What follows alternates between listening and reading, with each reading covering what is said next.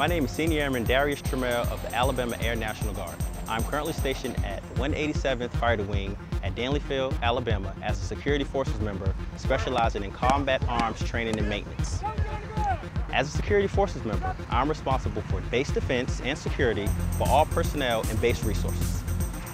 As a combat arms instructor, I'm responsible for all ammo and weapons on this base.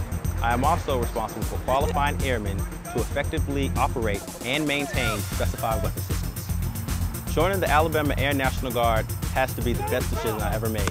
It's given me the chance to travel the world, meet new people, pursue educational goals, and most importantly, serve in the world's greatest military.